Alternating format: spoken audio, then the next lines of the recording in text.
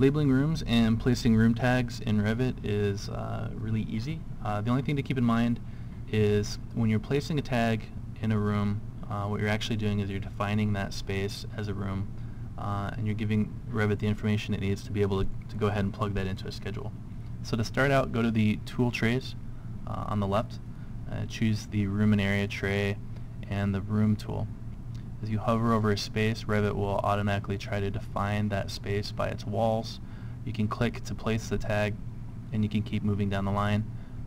Revit will try to line up those labels as you go, and it will change the room tag number automatically so that you're never duplicating a room tag number in the same project. And hit escape a couple times to get out of the room tool. I'll zoom in on one of the tags, and if I click on it and then click again, I should be able to change the name of the room tag. And it's probably best to go ahead and change these as soon as you define them. It just makes things a little easier as you're going through the project. I'm going to change all these room tag names, so I'll just fast forward through this for now. Okay, once you've named all your room tags, you can go ahead and go in, and since it's actually an individual family, you can actually swap it out for a different room tag type. And if you started the project with an OPN template, you should be able to go up to the options bar, pull down the type selector, and change it to a type that gives you a square footage that's automatically generated from that room also. And you can change all these out.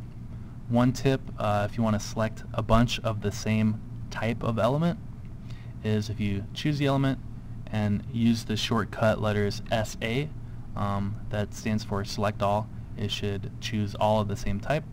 And that works for just about any kind of element in Revit. And you can go up in the options bar and pull down tag with area, and it changes them all. There may be an instance in the project where you need to define a space that isn't bordered by walls. And to do this, you need to draw that space out and define that for Revit. So the tool to use for this is the room separation tool. You can choose this in the tool tray to the left under room and area, room separation. You're going to draw it out with lines, so go up to the options bar. I'm going to choose the rectangle tool to draw this out quickly. Choose a point, choose another point, and hit escape a couple times. That should create a room area where I can now choose the room tool and drop in a room tag for that area. I'm going to hit escape a couple times, and I should be able to change that. When changing these room tags,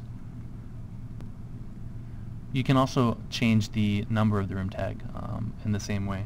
You can actually just swap it out right there. One last thing to keep in mind with dropping room tags in rooms is if you ever delete one, Revit will pop up a warning window telling you that the tag was deleted but that the room is still there. Revit keeps that information. You can go ahead and close out of that window.